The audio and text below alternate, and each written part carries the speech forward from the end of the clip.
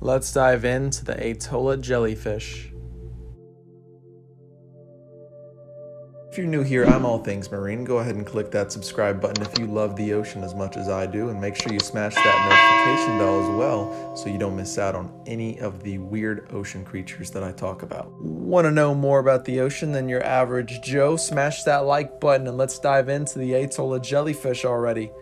The Atolla jellyfish, or Atolla wyvellei, which is the species I will be talking about in this video, looks like a UFO and is a great example of how alien the deep sea truly is. I have included this animal in a top 5 list before of animals that glow or use bioluminescence. This is obvious because these jellies are heavily reliant on bioluminescence. And this species of Atolla jellyfish has a very unique way of taking advantage of the light that they produce. How deep do these aliens live?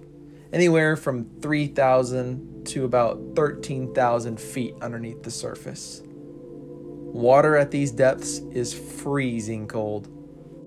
How large do these aliens of the deep get?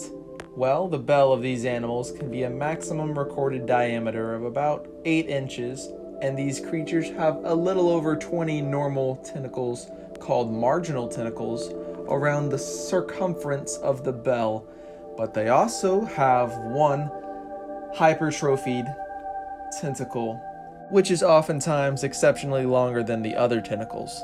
It is still unclear what this tentacle is used for, but it does have the ability to retract and come towards the bell.